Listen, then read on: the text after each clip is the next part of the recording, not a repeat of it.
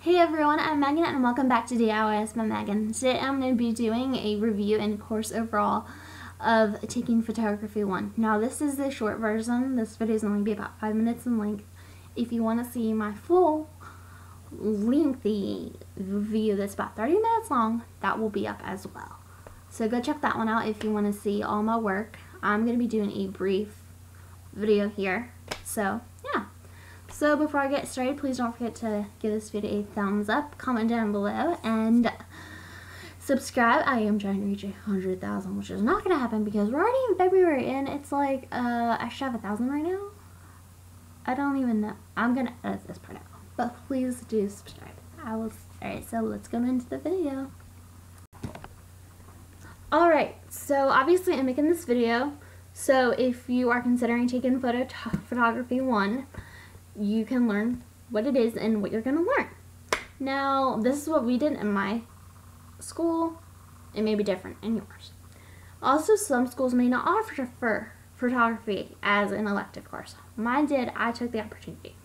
So, yeah. So, let's talk about the very basics. So, first of all, you're going to learn how to make a pinhole camera, and essentially what this is it is a real working camera. It's not complicated. All it is a oatmeal container. We decoupaged it and I went to the Disney theme. How you get your image is you lift this up. There's a pinhole right there, and the inside is black. So you're going to learn how to make this and how to make prints with this. It is very cool. Alright, so the basic photography, my photo binder. You're going to learn what principles are, and you're going to learn tools of the trade. You're going to learn the early history of photography, like who William Fox Talbot is, and Kodak, George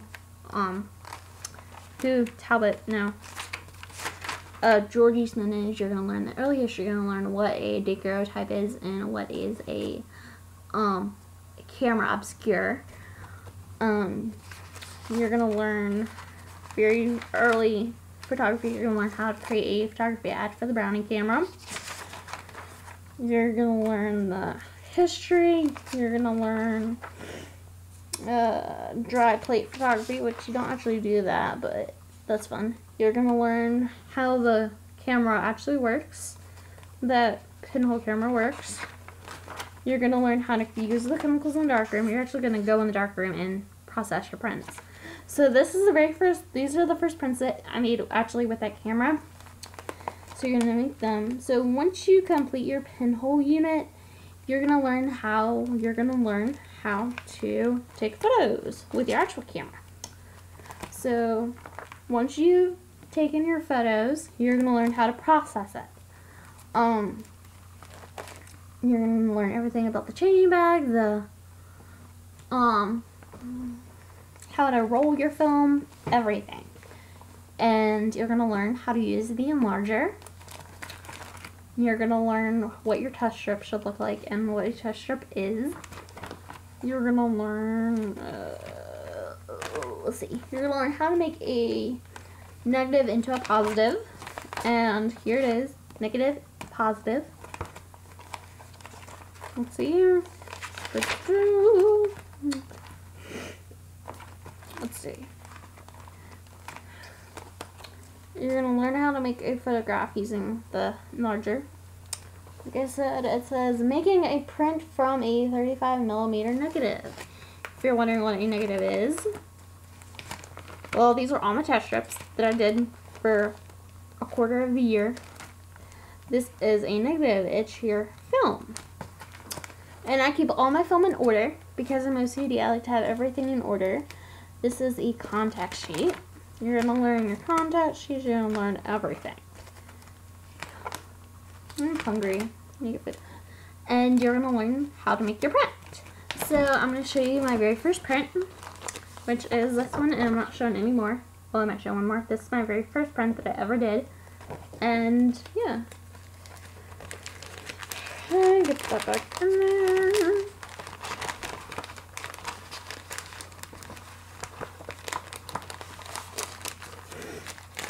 let's see, where is my other print?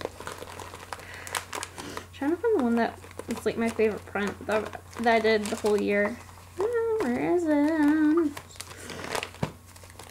Can't find it. Is that? No? There it is! Okay, so this is actually probably my favorite print that I ever did. And this is the one print of the whole year I got 100 on. So yeah. So you're going to learn how to make a print. You're going to know how to turn in something from your negative into something like this. And I will let you know, doing photography is not easy. The process, like doing the chemicals, it can be confusing. You're going to also learn how to dodge and burn, which is basically, dodging is where you lighten an area, and burning is where you make an area darker. So I can make this, I could burn this and make this darker section, or I could dodge this and make that a lighter section. So yeah, so that's basically what that is. So yeah, so you're going to learn everything about your principles, you're going to learn what portraits are, that's pretty much it. Right, you're going to learn. You're going to learn the basics of what photography is. Like I said, this is a very quick video, by the way. So yeah. So that's what you're gonna learn basically. And if you have any questions, feel free to ask. I'll do a Q&A video. I know this isn't the type of video that I usually do, but I felt like it's something that I wanted to do and share my experience with. My experience at Photo 1 was actually very good. I actually had a great experience taking Photography 1, so I wanted to do Photography 2. However, it depends on the type of teacher that you get. I was very lucky. I have an amazing teacher. Shout out to Miss Bernesh. I love her. She is the best teacher ever.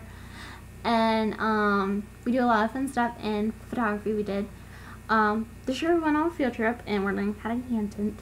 So yeah. If you're considering it, one of the cons is it is expensive. You're going to have to buy a 35mm camera, and when you get to Photo 2, you're going to have to buy a digital SLR. But that is not required unless your school says so. You're also going to have to pay for photo paper. Photo paper is not cheap. And I'm being completely honest here. This is an honest review. It's not, photo paper's not cheap. You're going to have to buy filters, maybe. Depends on what your teacher says. You're going to have to buy film. And your school may sell it. My school sells it for $3, so it's $3 a assignment. You're going to have to pay a overall class fee, which is about $40. Well, my school is. And yeah. So those are like all your fees. And you're going to have fees during the year just for paper. If you're smart, you're going to make test strips. Now me, there was a section where I wasn't smart and I just did everything on photo paper. I went through my photo paper so quick, it was not funny. And that's wasting money. You're just throwing money away. It's like me taking dollar bills right now and throwing them out the window. It's, if you make test strips, got it? Do not sit there and waste your photo paper. Unless if you're someone that can go out and, not hating on those people, I'm just like, if you go out and spend, I don't know, $200 on photo paper, go ahead. Waste your paper. But you're like me, make test strips. They're so much easier and cheaper than wasting your print or paper. So yeah, so that's what I would say about that. Even though the course is not relatively cheap, it is a lot of fun. It's very creative. If you're a creative person like me, like this year my electives are 3D art and photo 2. So that's what those are. Very creative courses. It's a very creative class overall. So yeah. So if you're definitely considering taking it, not even for a career, you just want to do it for fun, take it. You'll love it. So yeah, I think that's about it. This video is longer than what I want it to be. Okay. So I hope you all enjoyed this video. Please don't forget to give this video a thumbs up if you enjoyed it. Comment down below. And also subscribe. If you'd like me to make a video on how to make this pinhole camera, I will do that. Just comment down below or comment. And follow me on all my social media. I will not be making this camera unless I get requests for it, because this does take a while to make. So go ahead and I will see you next week. Bye.